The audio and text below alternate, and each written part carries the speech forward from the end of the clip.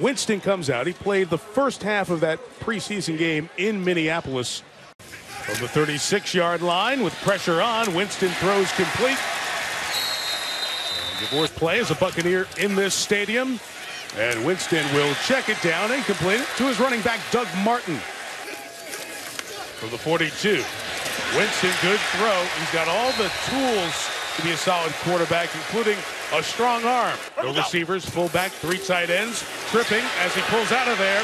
Winston gets to the pylon and is in for the touchdown.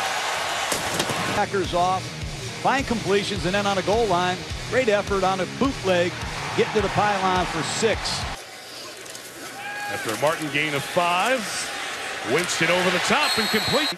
Back-to-back penalties make it 2nd and 30, and it's screen time with Sims. Second-year man out of West Virginia. Their star middle linebacker. 1st and 20, Winston throws to the 3rd receiver on the team, Lewis Murphy. Winston has it from the 29-yard line.